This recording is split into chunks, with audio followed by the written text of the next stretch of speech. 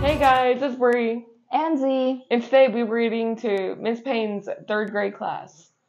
Today we read Dust Storm by Jane McKillips. Squeak, squeak, the windmill blades pinwheeled in the gentle breeze. Clara closed her eyes and felt the warm sun on her cheeks. It was a bluebird spring morning, not a cloud in the sky. Too beautiful a day to stay indoors.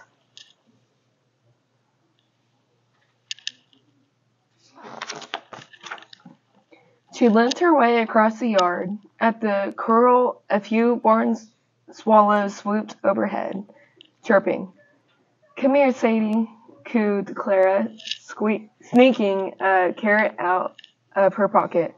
The mirror pranced toward Clara.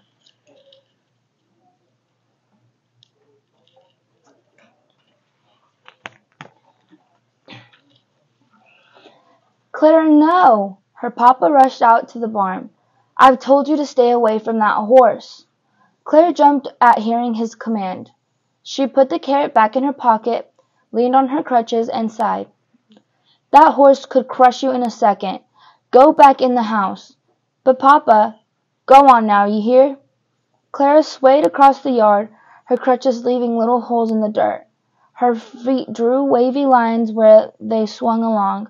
For the last 3 weeks she had snuck out to the corral and trained Sadie to eat a carrot out of her hand. Clara knew Sadie could never harm her.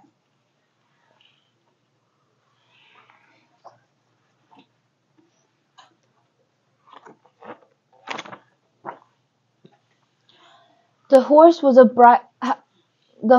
bright spot in Clara's narrow world. Polio had left her legs weak and withered at age 4. She now wore braces surrounding her legs just to stand up and had crutches to help her move about. She had become used to them. But her papa had not. He would not allow her to leave the farm.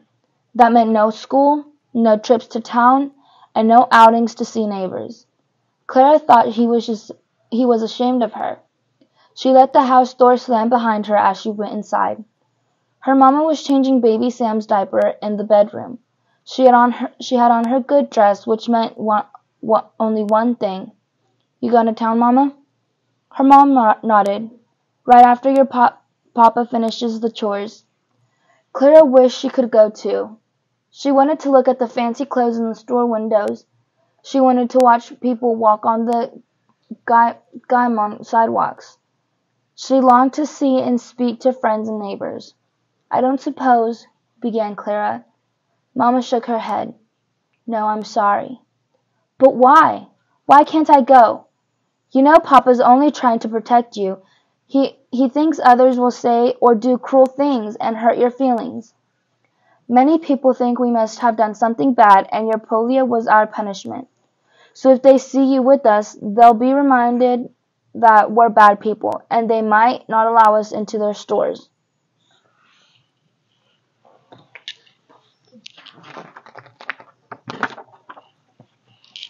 "But I don't need protecting. I can handle that. I'll stay in the car," Clara argued. Mama shook her head.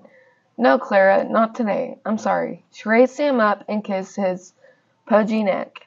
"Billy can stay here with you."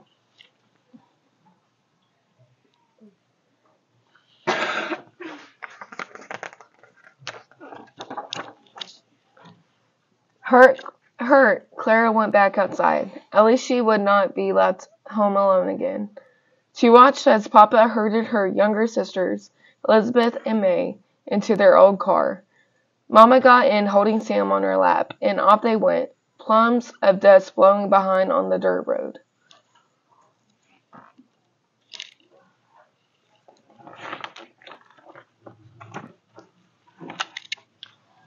Billy headed straight for the barn. "Come on, Clara. I know where Daisy hid her kittens." She followed her younger brother to some hay bales. "Look down there," he whispered. Clara peeked between the bales and grinned. 5 kittens mewed and tried to walk on shaky legs. Daisy, their mama, kept guard close by.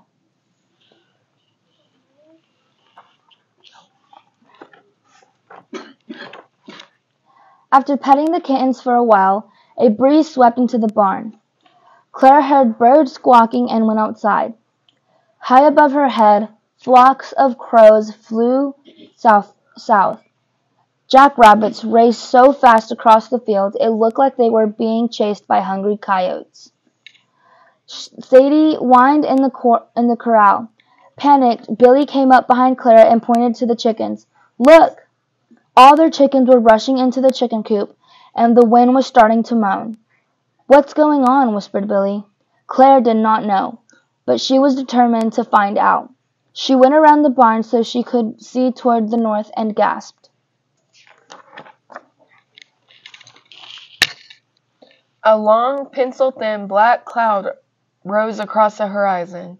It was something she had seen before and hoped she would never see again. "Oh no, another dust storm," she yelled. "Billy, shut the kitchen coop door. Then put Daisy and the kittens in a box and take them in the house. Hurry." Clara moved faster than she thought possible toward the corral. She had to get Sadie inside the barn before the storm hit. Their horse could die from breathing in too much dust. She raised the corral gate and pushed it open. She moved to the barn doorway, giving one loud whistle. She waved the carrot in the air. "Sadie, get in here now." The mare raced into the barn and gobbled up the carrot in Clara's hand. "Good girl," said Clara. She tried to shut the heavy barn door, but it dragged on the ground. She had to push hard and hold on to her crutches at the same time. Precious time slipped away. Finally, the door shut with a thud and latched.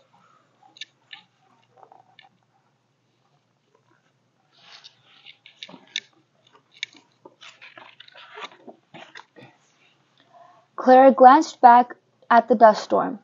The black cloud had grown tall and thick and billowed across the fields like a massive tornado turned sideways. It howled angrily as it rolled closer and closer. Clara rushed towards the house, 50 feet to go. Her arms ached, but she forced the crutches to hurry. 40 feet, 30 feet.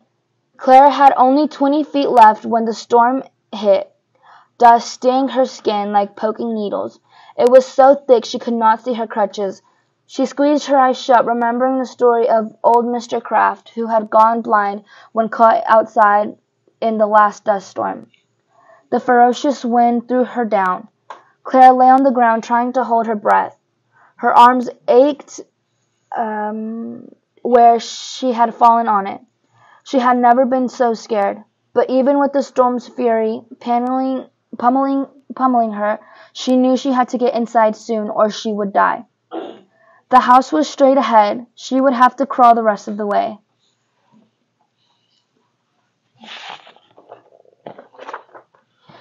Keeping her eyes shut, she dragged herself along, braces, crutches, and all. Inch by inch, her hands left their way until they hit something solid. The porch!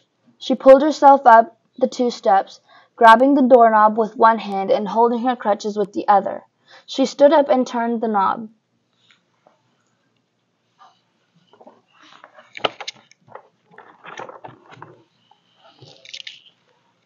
The door flew open, taking Clara with it. She fell to the wooden floor, bringing the storm inside with her.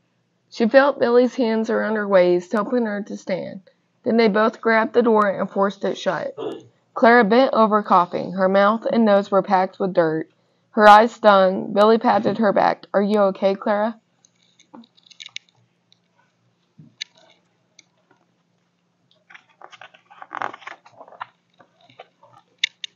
She wiped her eyes with a wet cloth Billy brought her. Outside their kitchen window, a shroud of blackness made it seem like night.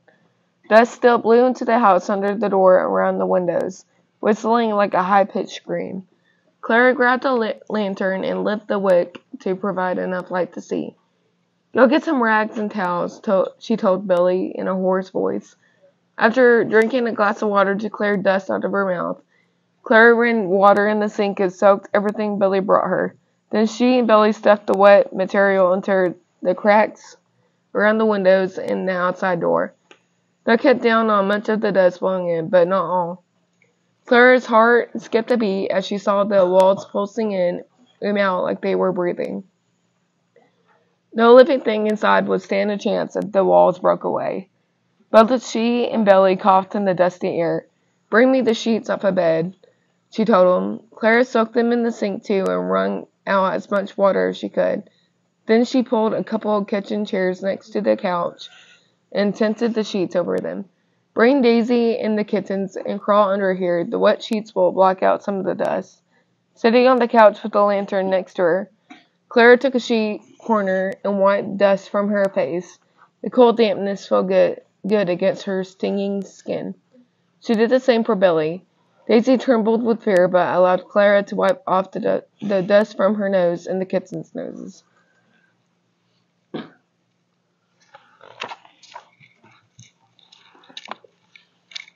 Finally, Clara could think of nothing else to do. Now they just had to wait out the storm under the sheet tent. Sand crunched between her teeth, her eyes felt swollen, and she could barely hear Billy's voice above the roaring wind.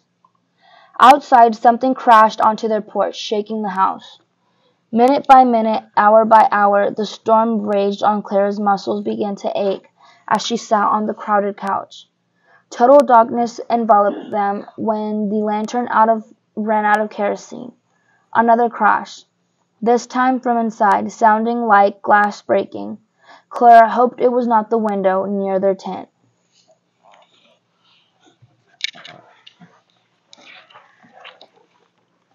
Finally, the wind died down and its roaring stopped. Rays of light pierced the darkness. Clara raised the sheet and peered out. A haze of dust filled the air, making it hard to breathe. She stood slowly, stretching to ease her cramping muscles. Clara's crutches crunched on broken glass from a fallen picture. She looked around and saw centipedes and other bugs crawling in the dust. Ew! Clara realized they had crawled up from between the floorboards, probably trying to find clean air to breathe. She quickly sat down on the couch. Billy grinned at her reaction. "Mom's gonna hate this mess," said Clara. Billy stepped over the bugs to open the kitchen door. "Clara, look!"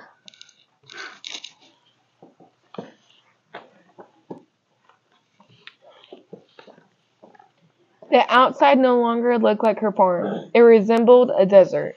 Dust covered all Mama's flowers. Dust covered the rows of vegetables in their garden. Dust covered the young wheat stalks in the field. It looked like all the plants on the farm had been plowed under and tons of dust poured on top. The farm was cemetery quiet. Even the windmill was silent in the still air.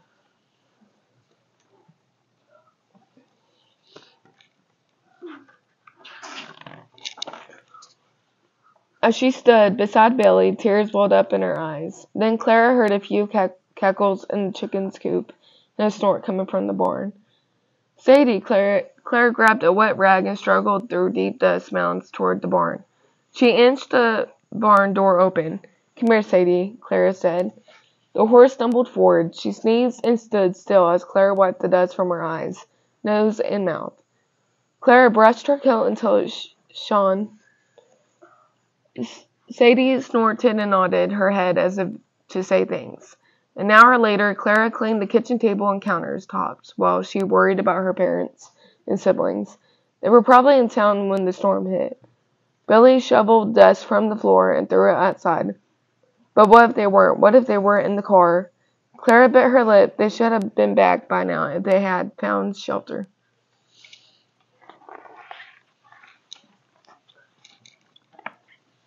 Billy was the first to hear an engine. They looked out the window and saw a roar grider pushing dust off the road. Her family's car followed close behind. "They're here!" shouted Billy. When the car reached their house, Billy ran straight into his mama's arms. Clara waited on the porch.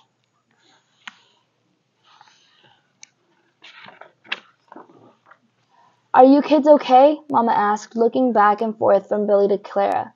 "Sure," said Clara. "Just a little dusty." "I'd better go check on Sadie," Papa said, ruffing Clara's hair. "She's okay," said Billy, thanks to Clara. Papa looked confused. "Clara?" "Clara put her in the barn," said Billy. Then she closed the door, and after the storm she wiped dust out of Sadie's eyes and nose, and she brushed Sadie's coat, and she— "Whoa," said Papa, scratching his head. But Billy had to tell the whole story about how Clara saved Sadie. Daisy and her kittens, and Billy and herself. By the time he finished, Papa was giving Clara a strange look. At first, Clara thought he was mad at her for getting so close to Sadie. "Come out to the corral with me," he told Clara. When they got there, he put a foot on the bottom fence rail and watched Sadie eat oats from a dust-free trout. "I suppose you cleaned out the trout too," he said. "I suppose I did," said Clara.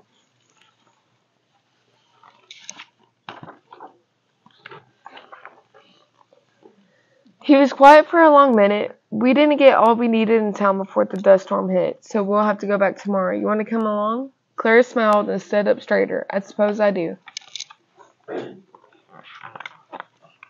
The end. Okay, so if you guys can see here, there's a picture of what it would look like in a dust storm. So when these dust storms hit, you just have to hide, because if not, look, you see how dark and black it is? It would look like it was nighttime outside when those dust storms hit. They hit around 1920. This is based off a true story. They had to shelter all their animals and their crops. So, And it happened right here in Texas and Oklahoma and surrounding states, because we had a lot of, we didn't get a lot of rain, so the dirt just would fly up. It was all loose, and the wind would pick it up, and it would fly everywhere. So it was really dangerous when these dust storms hit. And yeah, we thought it would be a good book for y'all to read. You guys can take an AR test on this. We'll give the number to your teacher if you guys want to take a test and earn some points. And yeah, it was really nice reading to you guys. They were really good.